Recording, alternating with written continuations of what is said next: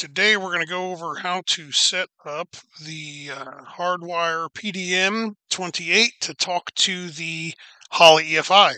So I've made another video previously about how to get Holley to send information over to Hardwire, and recently George and Joseph Andrews and myself all worked together and we got this figured out. So big thank you to George and to George from Hardwire Electronics and Joseph Andrews for helping us with this project. So first step, let's open up the Hardwire Pro PDM configurator. And what you're going to want to do right now, I'm just going to go into offline, but so we're going to select PDM28. And now we need to load our config. So we'll go to configuration, go to load, and I'm just going to grab my config right here. So if you've already got your config open, you should already know your way around this a little bit, but I just wanted to kind of show it from the start on how to do this. So we've got our config, and something I want to point out, you need to be on version 1.1.6 in order for this to function. So we've already discussed this, the CAN inputs. We already went over this. These are all the CAN inputs. We got RPM. We got a whole bunch of stuff here, right? So anyway, let's look at CAN outputs. So my personal car has a Blink Marine 15 button with dials keypad in it. And then we've got a whole bunch of outputs being used to do all different types of stuff here. And a whole bunch of hardwired inputs, right? So physically wired up inputs right here.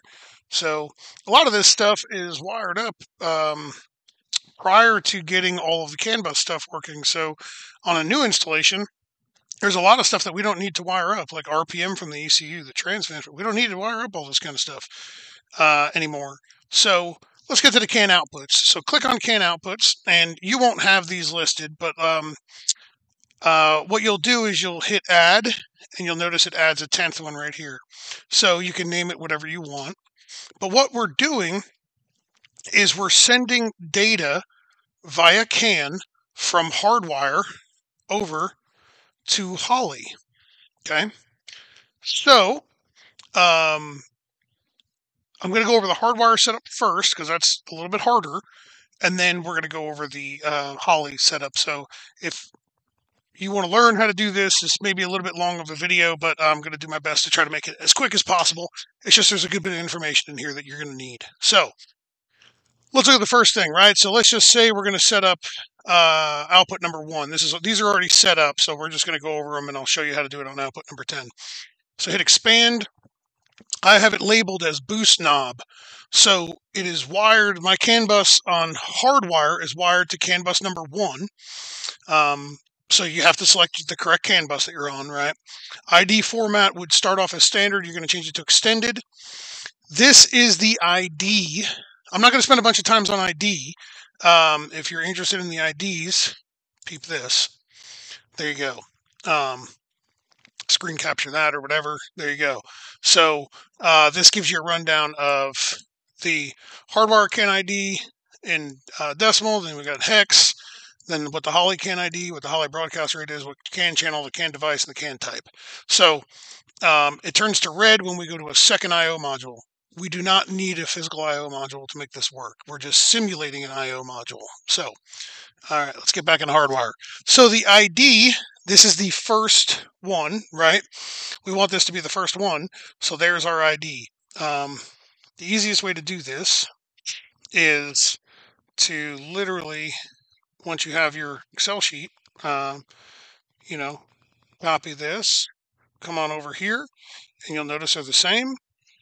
And then you can just hit Control V, and it dumps it in there for you. So, and then this is the ID in hex. So once we get to a second, you'll notice that once we get to a second I/O module or past 8 outputs, really that's all that matters is that we're past 8 outputs. 9 through 16, we have updated these CAN ID outputs by 1 number. So this is covering 16 outputs, which I feel is plenty.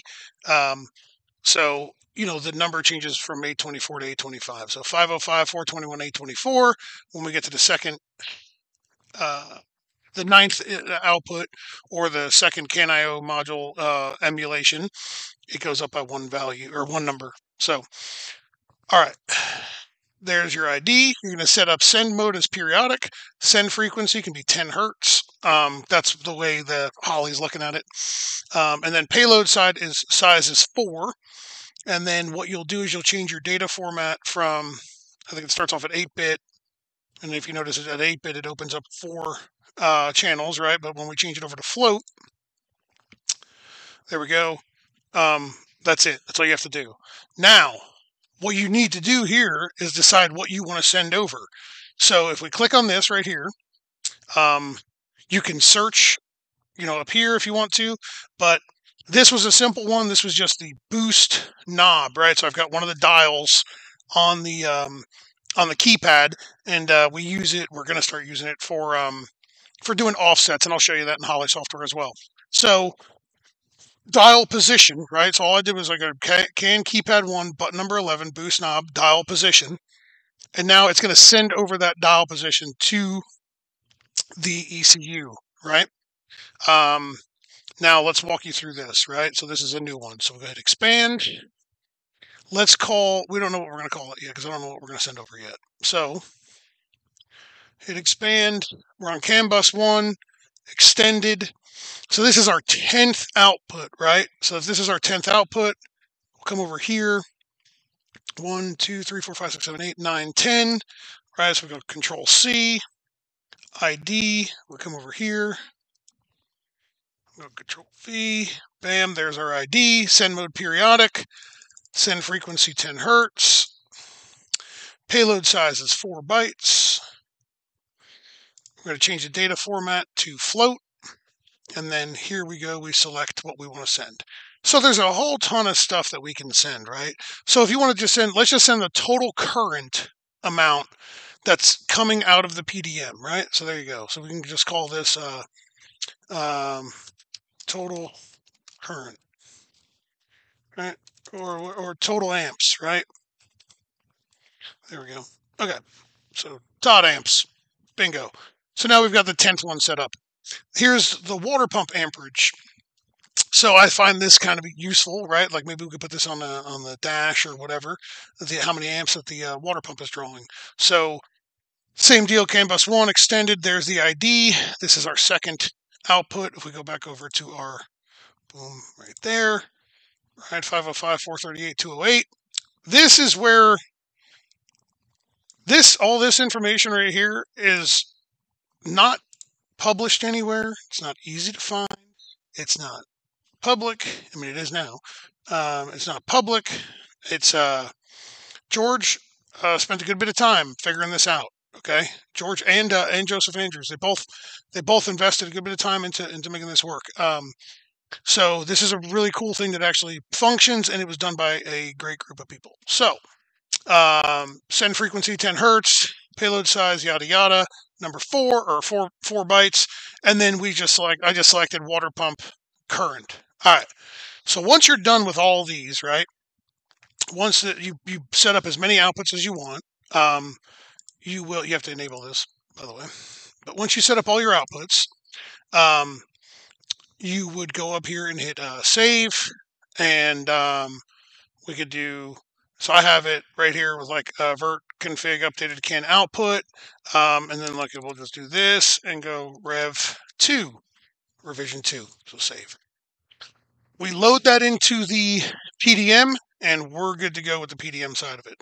So now let's look at the Holley side of it. Okay. So boost knob is our first one. We go to Holley. So you should be in your IO ICF.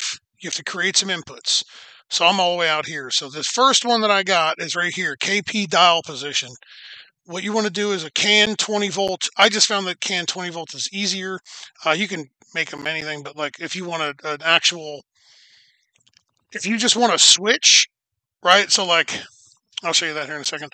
But since this is going to have like a numerical value from like 0 to 10 for the dial position, I chose 20 volts. Okay. Let's go to configure.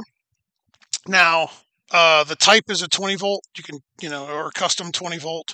I just put unit as balls because the units don't matter. Let's go to CAN settings, right? So the CAN ID is 0, and if we refer back to my sheet here, Holley CAN ID is 0, right? The broadcast rate is 10 hertz. The CAN device is a CAN IO module, okay? So this is important. And the CAN channel is input number 1, all right? So what that means is, like, if you look at this list, input number 1, we're in an IO module. This is what it's looking for input number 1.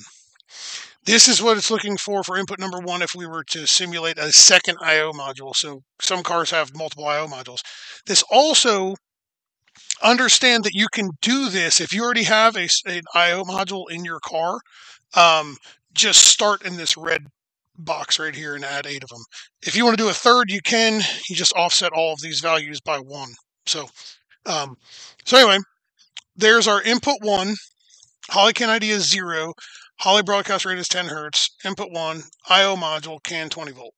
I just found 20 volt to be the easiest. This is wired to the second CAN bus in the ECU. So that's on the J3 connector. It's on CAN bus 1 from the PDM, but it's talking to CAN bus 2 in the ECU. So that's it. That's all you've got to do, right? That's literally all you have to do. So let's check some of the other ones. Let's see. This is water pump amperage, right? So I've already renamed these, right? Configure, CAN settings, 0, input number 2, CAN bus number 2, CAN IO module, broadcast rate, done. I changed the units to amps because I want to see how many amps it draws, right? So you can go back. Let's look at, if you wanted to do just like, here's like a left turn indicator, right? So keypad left turn. I just changed, again, unit balls. I'm a child, really. So anyway, all it is, this means nothing. None of this means anything, right? All it is just we want to send over. It's a 0 and a 1, right? So when the turn signal turns on, it's a 1. When it turns off, it goes to 0. So all this is a keypad state, if you will. So input number 3, CAN IO module, and so on, right? So like if you wanted to make some more of them, you just do like here, CAN 20 volt, and you just call this one, well, I think we said total amp, right? Total amps, configure, and we go to CAN settings. We're going to change the CAN ID to 1, right? Because now we're on to the 10th output, right? CAN IO module is going to be input number 2, CAN bus number 2, and we can go to sensor settings, change this to amps, and whatever, that format's fine. And it will go over 20, right? It will read over 20. So, and then we're done, right? So when we plug into the car, we've got the total amp draw from the PDM coming across this thing. So I've already tested this, works great. Let me show you what you can do with some of this stuff. So here we have our KP, our keypad, I'm just calling it KP, keypad dial position, right? The CAN info comes across the stream, and 0 to 10. If we look at the hardwire CAN keypad, I have it set up for 0 to 10. Where's boost knob? Expand. My computer is like, I don't know what the deal is. Anyway, yeah, so there you go. Maximum 0 to 10. You could change it to 15 if you wanted to, or 16, but I just 0 to 10, right? So that means it's going to give you a value of 0 through 10 as it sends it over to the CAN. What I did was I set up a couple of advanced tables just as demos to kind of show you. So the first one, two-step dial. So let's say we've got our dial is going to control how much we offset our rev limiter, right? So turbo car, one of the things you mess with, or a blower car, one of the things you mess with is rev limiter offset, like how high you move the two-step up and down. So what we're doing here is a keypad dial at 0, it does nothing. At 1, it adds 50. At 2, it adds 100. 3, it adds 150, yada, yada, yada. Works its way up, right? Then here's another one. So I call it a boost dial, right? Dome dial. So right there is our y-axis of the keypad dial position. And right there, it's 0 through 10. And then x-axis is boost time. Again, I just threw this together randomly. So at the zero position, it does nothing. At 1, it adds 6 pounds. At 2, it adds 7. At 3, right there, it adds 8.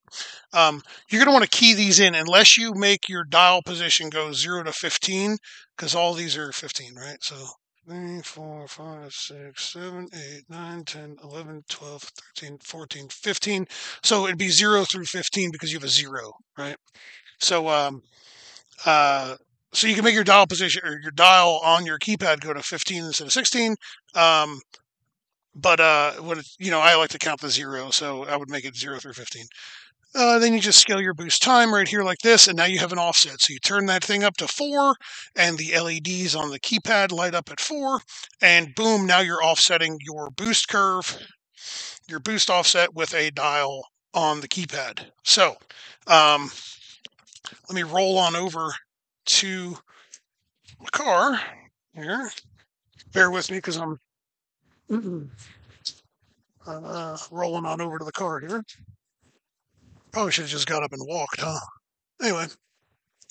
All right, let's see here. Turn it on. Turn the ECU on. And let's see here. Let's plug into this thing, and we'll show you live what it does. So, USB link. So I changed some inputs and outputs. Let's just hit send to ECU. It's probably going to tell me to power cycle it because I added a bunch of crap. Yep. Okay. Okay. Let's go offline. Power cycle. Here we go. USB link. There we go. Okay. So first things first, let's go to the dashboard screen, and you can see here's our inputs that we created, right? So there's our dial position, right? 1, 2, 3, 4, 5, 6. So you see how the dial position is moving? There we go. Okay. And now like here, so right here, like let's look at like water pump amperage, right? So water pump amperage, I'm just going to hit the switch for the water pump. So if we watch that, there we go. Draw 7.2 amps. Left turn, we can just scroll down a little bit. We can come down a little bit right there. Left turn, 0 balls. 1 ball, 0, 1, 1, 0, 1, 0, because it's set up to flash. So pretty neat. There's a lot of cool stuff that you could do with this. You can, I don't have total amp set up correctly, but that's okay. It's because I didn't load it into the PDM yet. So anyway, yeah, check it out. Let me know what you think. See you.